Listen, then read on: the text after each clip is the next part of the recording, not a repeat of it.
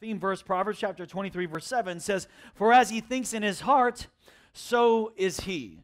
So we're actually going to become whatever we're thinking about. And so you guys know this. I mean, if you've ever had an addiction, or like a bad habit, if you've ever had that, you don't get rid of that bad habit just because of you change actions.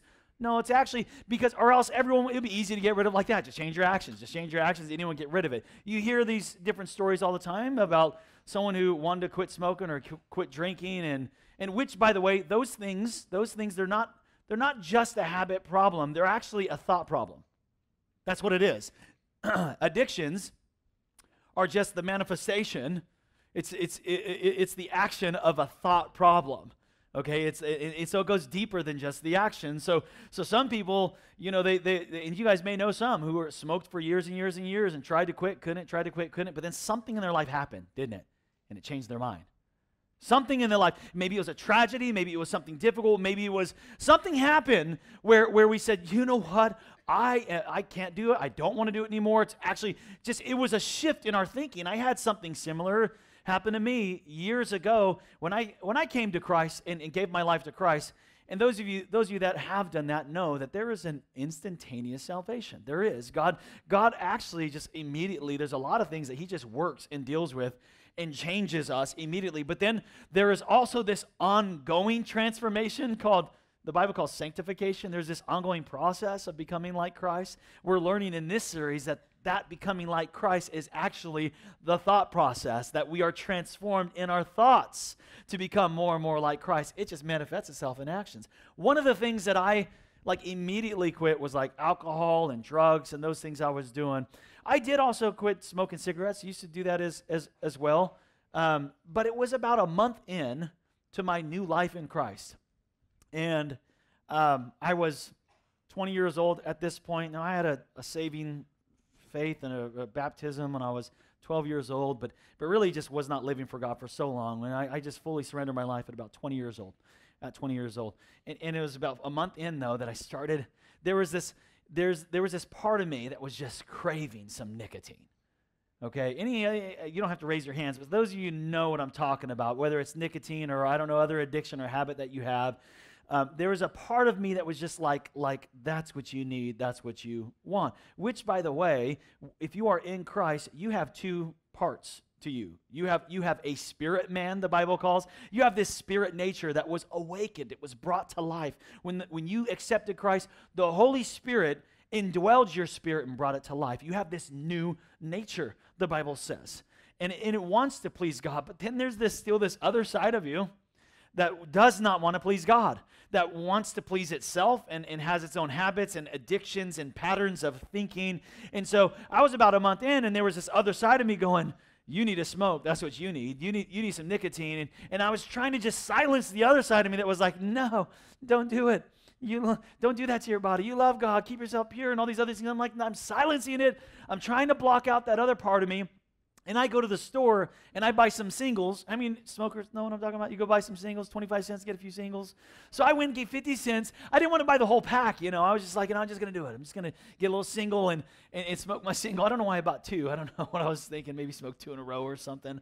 I don't know. But I was jonesing for a cigarette. So I get my cigarette and I save it all the way back. I get into the driveway and I sit down in the driveway and I light up that cigarette and I take that puff of nicotine and inhale it in. And immediately I felt this brokenness. I felt this displeasure. I was not satisfied like what I thought it would. I mean, there was a part of me that was saying that's what I needed. That's what would satisfy me. But as I did it, I did not feel satisfied, and something shifted inside of me at that moment. And I looked at this cigarette, and I told it. I said, "You don't satisfy me anymore." You just don't do what you said you were going to do. What I thought you were going to do, you don't actually do that anymore. I stomped it out. I ripped up the other cigarette, and I haven't smoked ever since. And the reason is because of not because I decided to change my actions and my habits and I got a patch or whatever it is. And I'm not against that. The gum and all that stuff, do what you got to do. But if you don't change the way you think, you'll never change your life.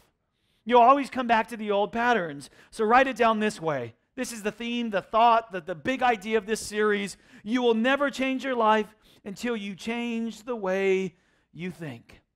We just never will.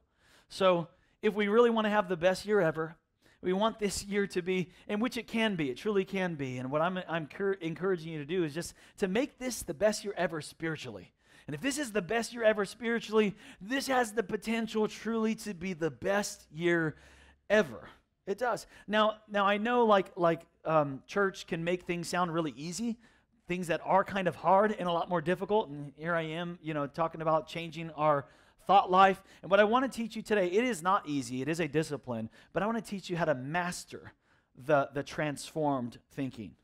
To master the art of transformed thinking. But it's not easy. Let me give you a few thoughts here, a few truths about changed thinking. That's just a reality. And then I'm going to get really practical. And I'm going to help you walk away today with some tools that you can transform the way you think. You can master the art. You can rediscipline your mind to align it to God's will and word, and you can have transformed thoughts. How many believe that and say amen? Amen. Let me give you some truth today about changed thinking. Write it down. Number one, changed thinking is not automatic.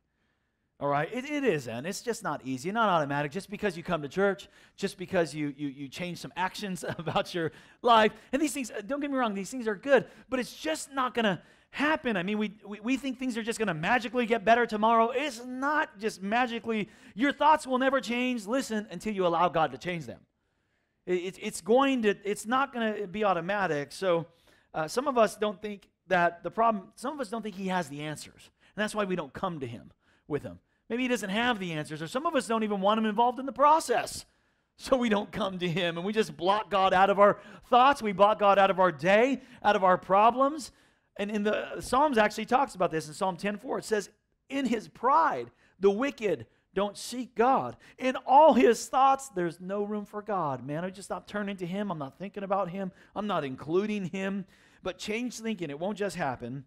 You guys, there has to be a game plan. If you want to have the best year ever, you want to have a transformed life, if you want this year to be different, man, there's got to be a game plan, you guys. I'm going to help you out with that game plan and creating what can be a plan to change your thoughts. Otherwise, you guys, you're just going to end up at the same place next year.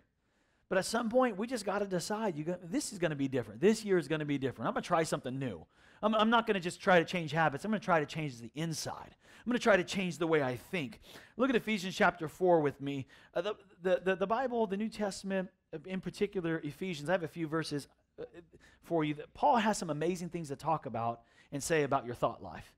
There's some amazing truths about your thought life. Look what he says. He says, so I tell you this, and insist on it in the Lord, that you must no longer live as the Gentiles do. Now, let me pause right here, because Paul is writing to Christians. All right? He's writing, this is important for you to understand, he's writing to the church at Ephesus, and he's saying, look, I know you guys know Jesus. I know, but I need to insist on something for you guys, that can you stop living like you don't know Jesus? I mean, I know you know Jesus, but you're living, why? He says, don't live like the Gentiles do in the futility of their thinking. I mean, you know Jesus, but you're thinking like the world. You've accepted Jesus, but you're thinking like you don't know him. Your thoughts are not changed yet.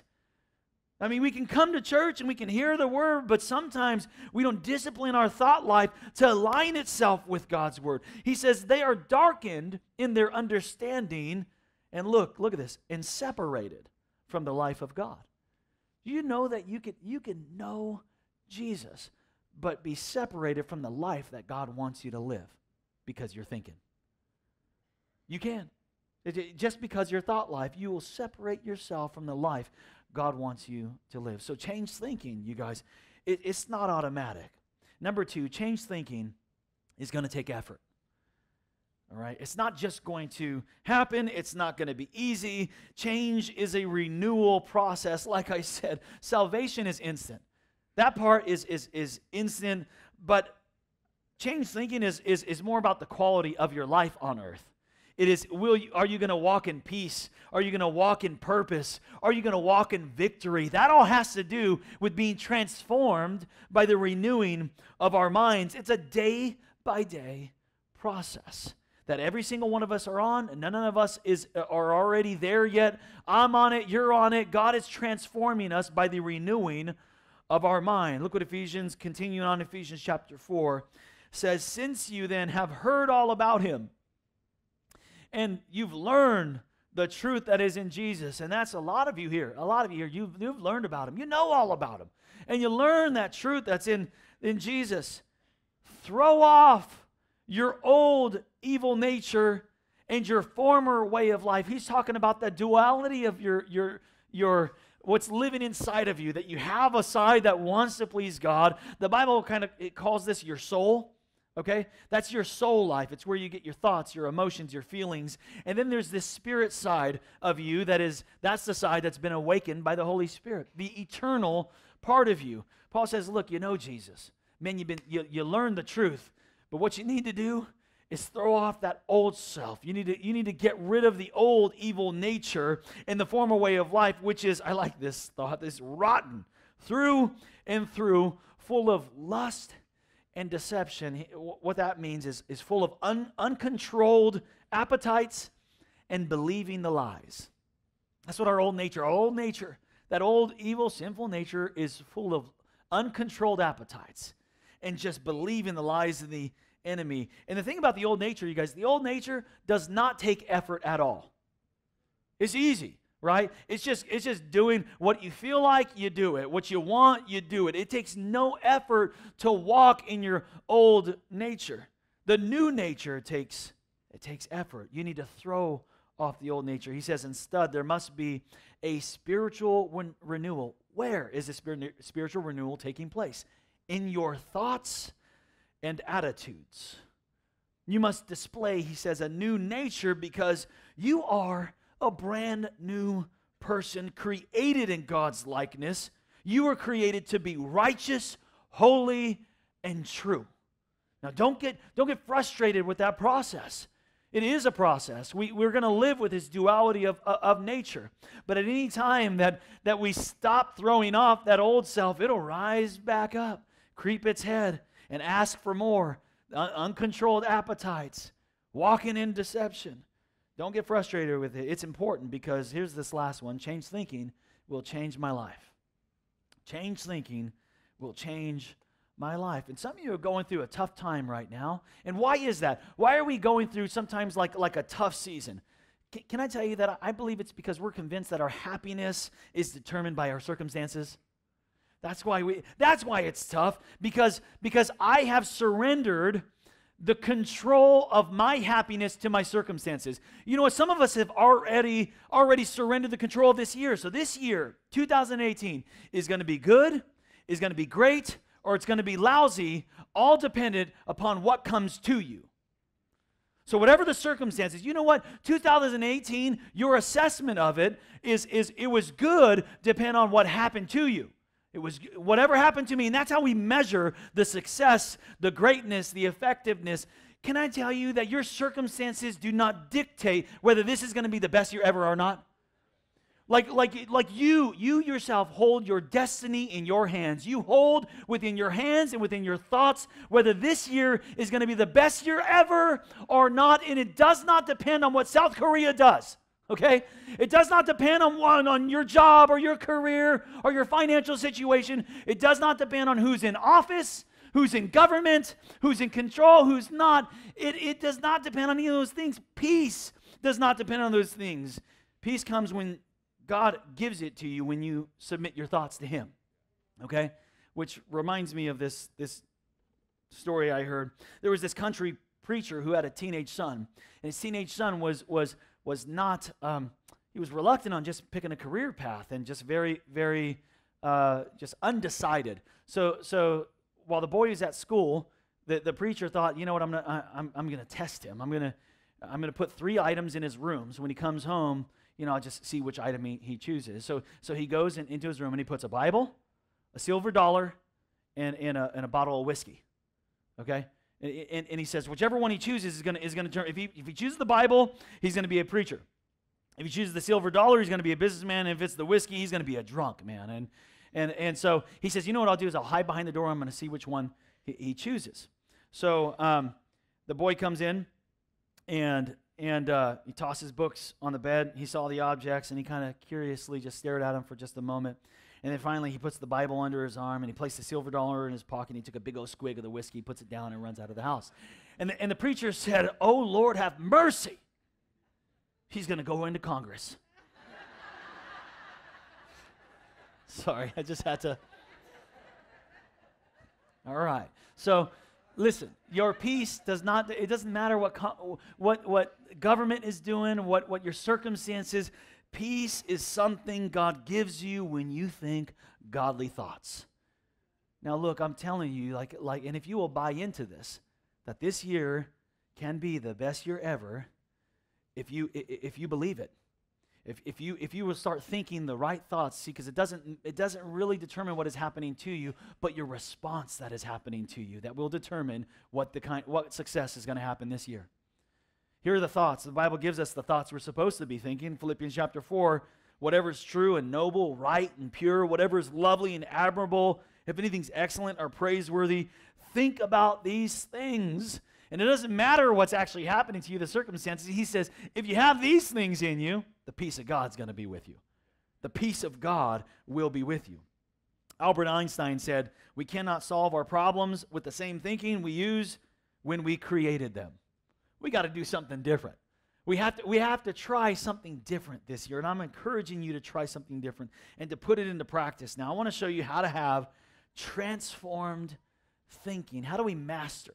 We can do this. We can, and it's don't get me wrong, it's not automatic, and it's going to take some effort. Like, it's not going to be easy, but you can do this. You can change the way you think. Let me give you 5 very practical ways that you can do this and be transformed by the renewing of your mind. Write these down. Number 1, we have to find a plan to control our thoughts. That's number 1. Find a plan to control our thoughts. Now, some of us have been fed bad thinking.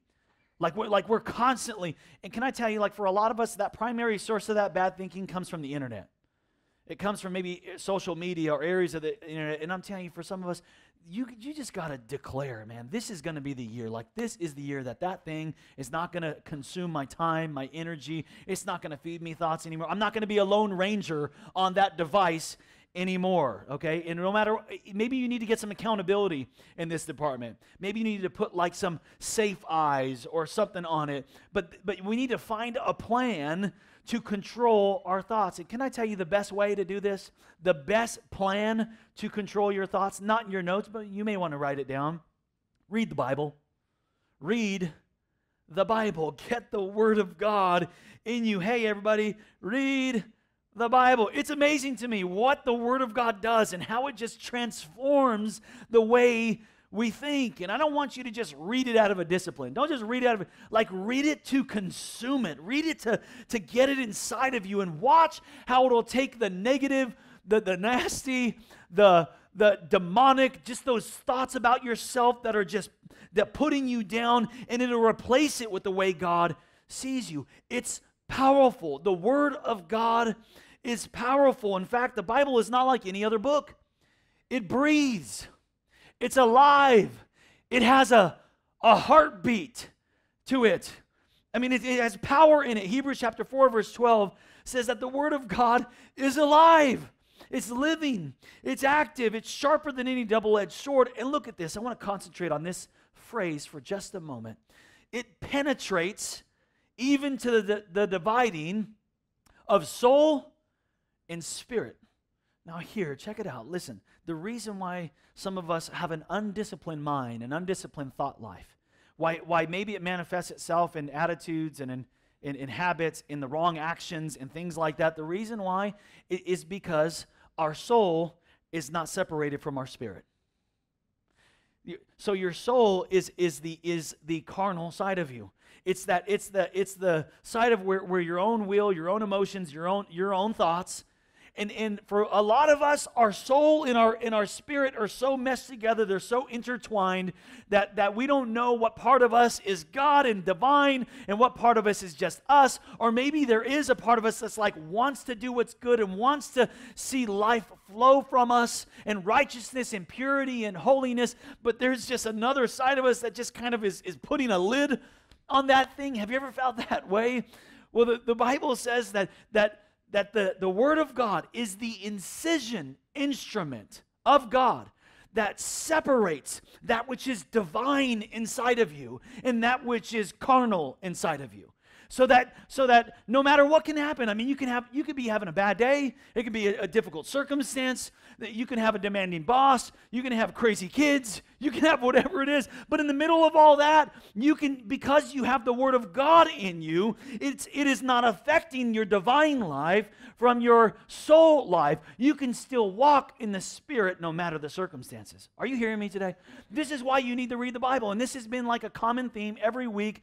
And I don't care. You know why this is a common theme every week, this read your Bible thing? Because if you think that you can have the best year ever and not have the Word of God, if you think that you can be transformed by the renewing of your mind and becoming a brand new person and not reading the Bible every day, you are fooling yourself. You are fooling yourself. You need to find a plan. And the best plan, God's plan, is His Word. You need to get the Word of God inside of you. I was doing counseling with this couple, and I challenged them because they didn't have a strong word life. They were Christians, they were followers of Christ, they were church attenders, but they just were not in their own word. The only word they got was either on the radio or someone else speaking, or maybe when I'm preaching and stuff and the notes they have, and there was just no which is sadly the case for a lot of Christians. And then we wonder why, like, we have these wrong habits and attitudes and actions coming forward because your soul and spirit is not divided.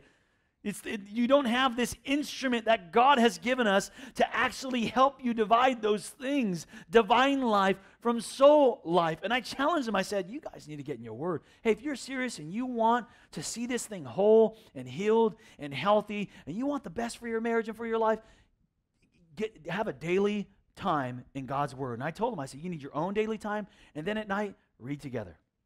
Just one of you read, the other you listen, and then switch that off, but get the Word of God in you. The next week, the woman comes back to me and she says, Pastor, we had this argument. It happened again. We had a fight, but usually in our fights, they kind of escalate.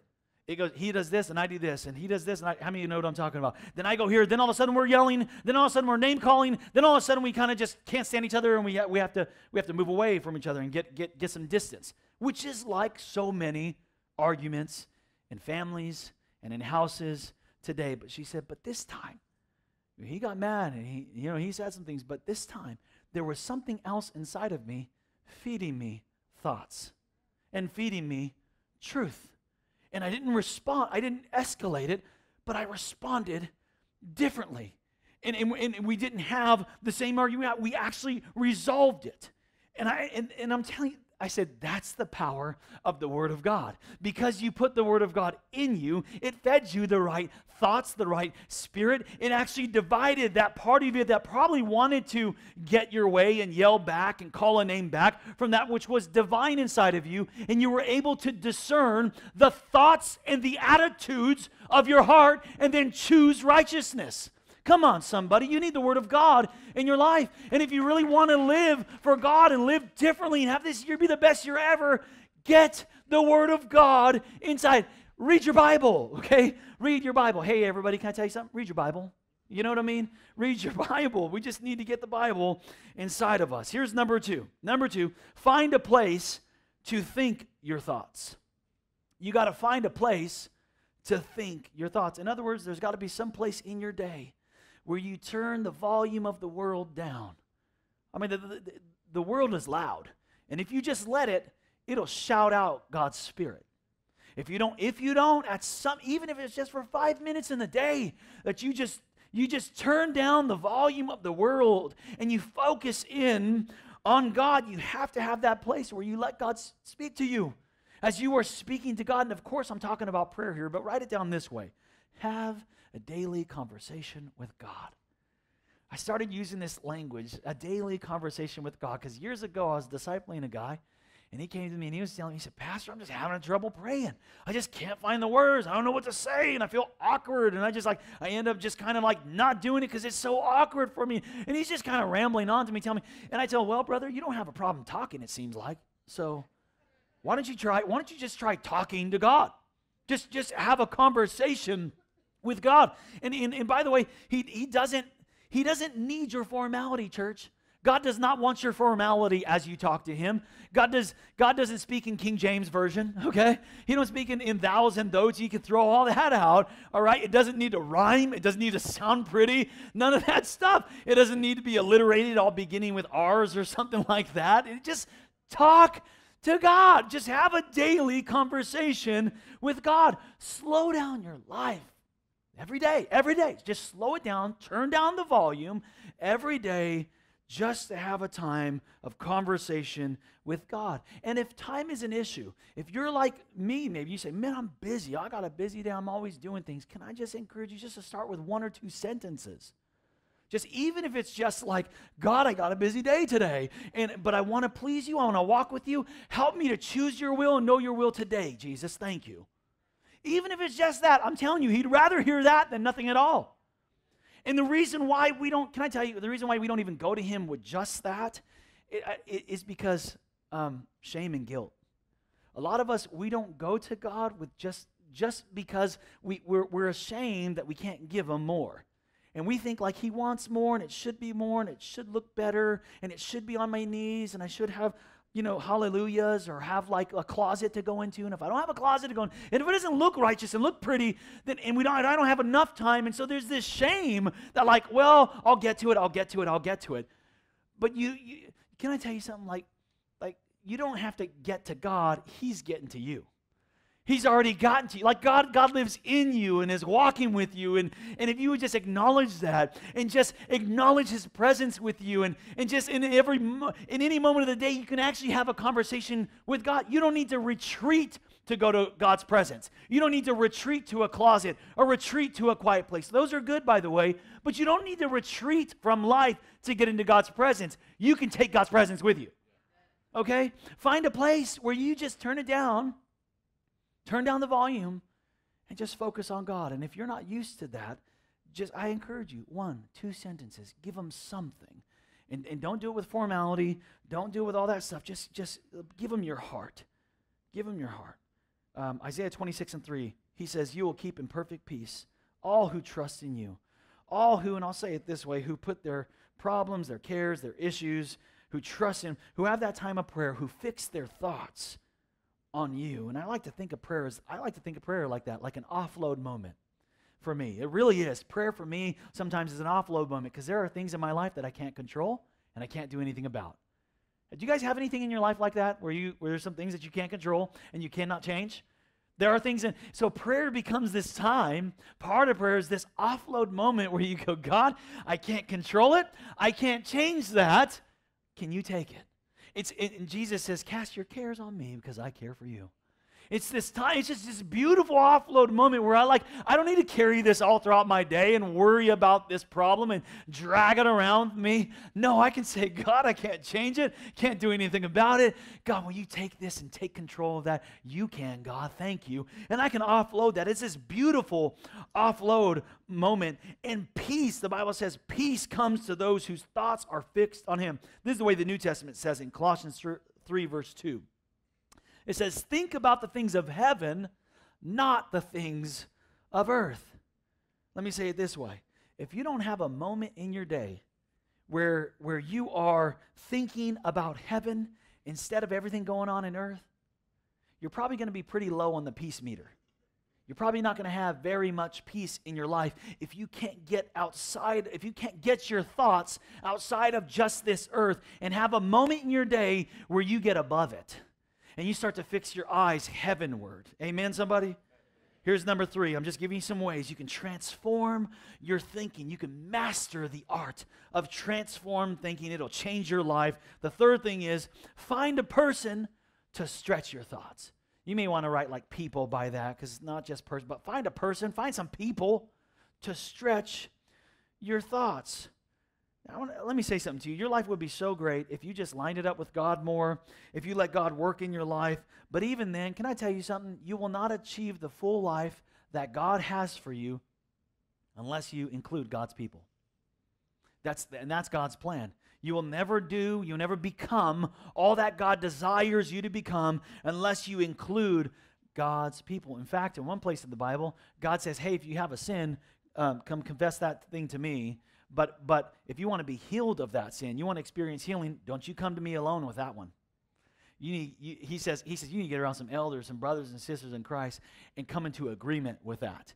That's, for those of you extra note takers, that's James chapter 5, verse 16, where God says, look, there are some things that you cannot do alone. Healing is one of those things. God says, you know, I like to work in groups and work around. That's why I encourage you guys, here's the action for this one, to get in a small group. Get in a small group. Now, we're in a little semester break, but groups are starting here in about 3 weeks. We have a whole bunch of groups, a variety of groups for every kind of person. Actually, next Sunday is Group Link. The next Sunday is Group Link, and we have it at 6:30 p.m. right here in this worship center. So you'll come to church, do your thing, go home, do your thing. You'll come back at 6:30. You can meet all the leaders, all the small groups, all the curriculum and material. We're going to have snacks provided.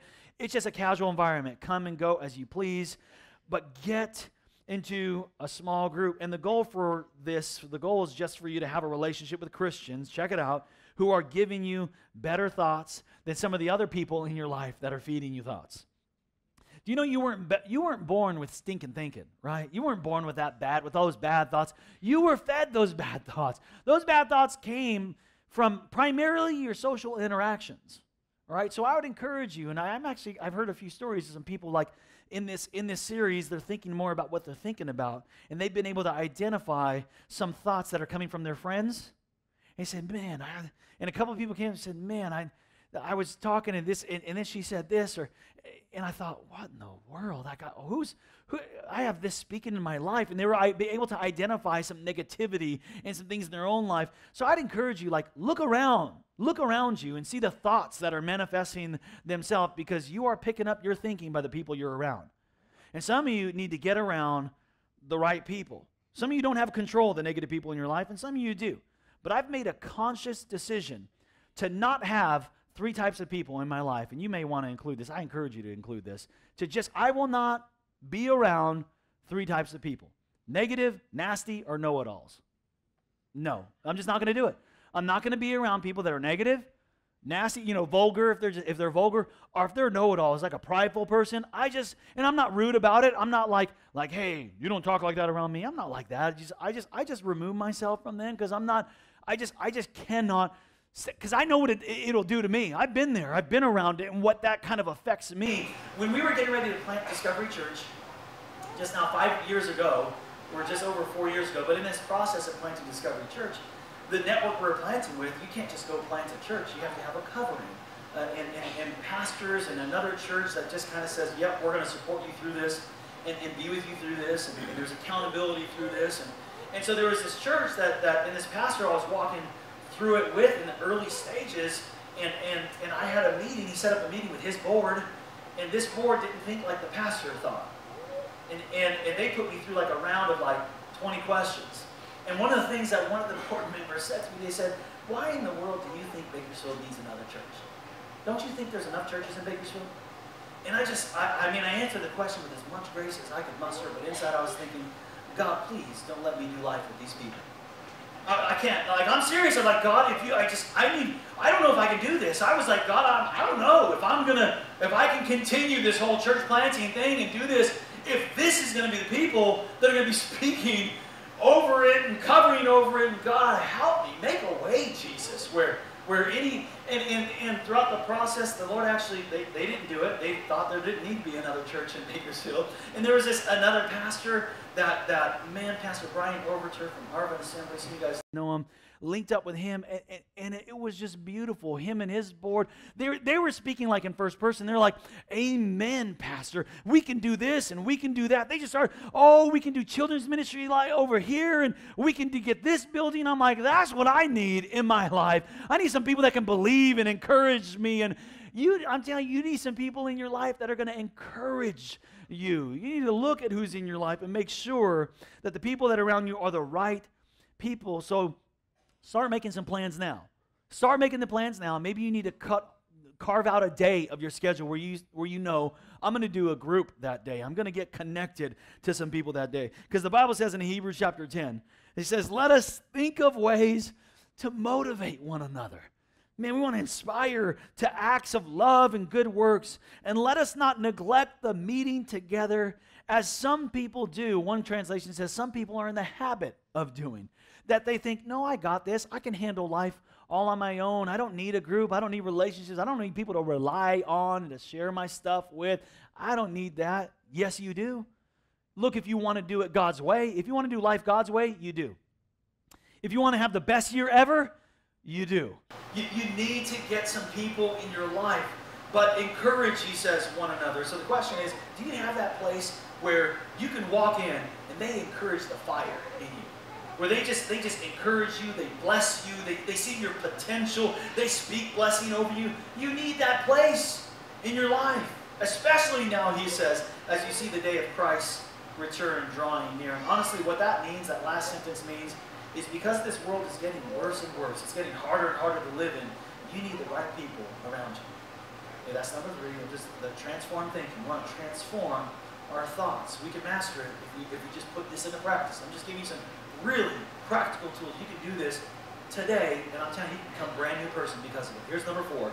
Find a purpose to land your thoughts. Find a purpose to land your thoughts. It might not make so much sense right now, but write it down. Let me kind of explain it to you. Because the healthiest thoughts that you can think are thoughts about your purpose. The healthiest thoughts that you can think are thoughts about why you're here. So the healthiest thoughts, like in the middle of the problem, okay, I have this problem, I have this challenge, there's this difficulty, but I know why I'm here. I know why I'm on this planet. I know why I exist. I know why I'm striving for it. I got work to do. I know there's a problem, but I got work to do. That's the healthiest. You know, the most miserable people on earth are not circumstantially miserable. They're not. It's not because of their circumstances. No, the most miserable people on the planet are those who don't know why in the world they're on the planet. They don't have a joy set before them to endure their cross. They don't know the purpose of their pain. So the healthiest thoughts that you could think are thoughts about your purpose, why you exist. And the reality is here that this is a hallmark, you guys, of Discovery Church. It's like a centerpiece of everything we want to do, and everything designed here at Discovery Church is actually to get you to this place where you would discover your purpose in Christ. And that's why we call Discovery. It's the whole why behind everything we do is to get you to a place where you have purpose inside of you. You're living with purpose. You're on mission with God. The Bible says it this way, Romans 12:2. I mean, we've read this a couple times. I want to give you the sentence right after it, though. It says, don't conform any longer. Don't conform to the pattern of this world, but be transformed by the renewing of our mind. And then something happens. He says, okay, if we don't conform to the world and we let God transform us, man, you're going to put into practice the transformed mind. This is what happens. Then you will be able to test and approve what God's will is. You're going to know his purpose for your life. His good, pleasing, and perfect will, he says. And I'm telling you, once you get your mind right, the things that keep me clean, the things that keep me on fire for God, the things that keep me, able to come and speak to you and want to pastor this church and be a good dad and a good husband is because I know exactly why I'm on this planet. I'm not wandering aimlessly, and I'm not easily altered off my target, okay? I have a purpose for living. I have a destiny, and although there's trials and tribulation along the road, nothing's going to stop me from fulfilling the mission that God has called me to do.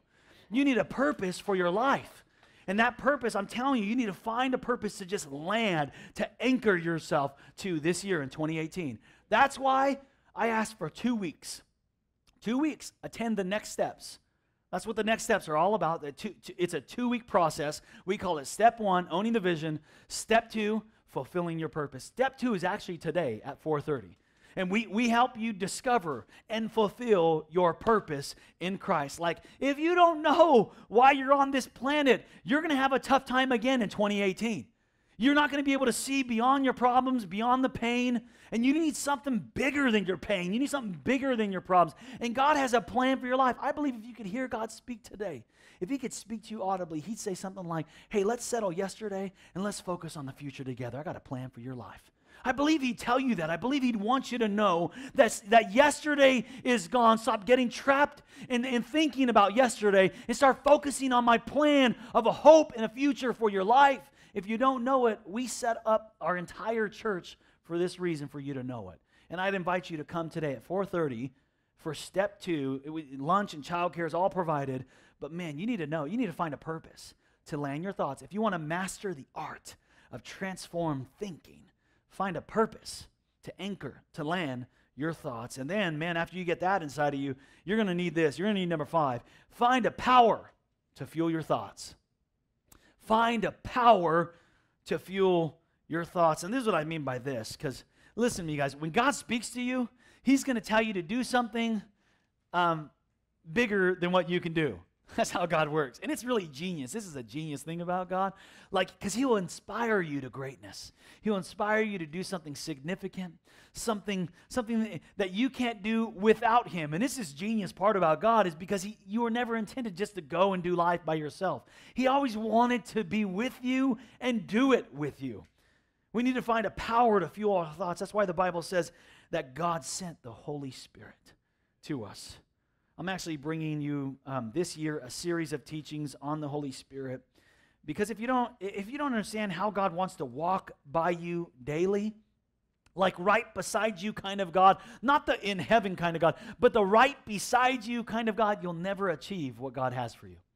You'll never be able to achieve it until you find a power to fuel those thoughts.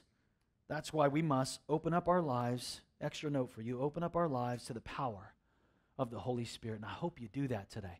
I hope you do that this year. That in some of us, we're kind of, we're adverse to the power of God, maybe and freaked out a little bit by it because of its misuse in many churches. Maybe that's been misused in settings and it scared a lot of us away. But you're going to have God's power to pull off what he wants you to pull off in this life. Ephesians chapter 3, verse 20 says, "Now to him who is able to do exceedingly abundantly above all that we ask or think." So you're thinking, and God says, I want to do more. I want to do more than what you're thinking. How does that happen? According to his power at work within us. God wants to give you a power to fuel those thoughts. I was reading, listening to Craig Groeschel, a pastor of Life Church. He's like a mentor of mine. He's speaking into my life, and someone that I listen to and look to for leadership and devotion. One of the pastors that I listen to very often among many other pastors.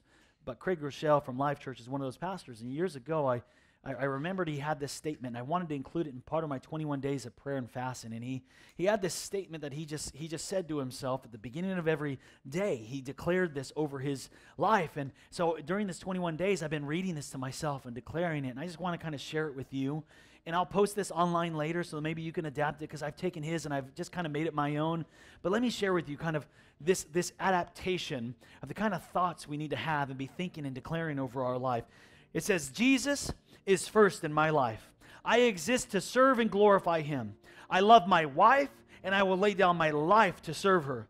My children will love God and serve him with their whole hearts.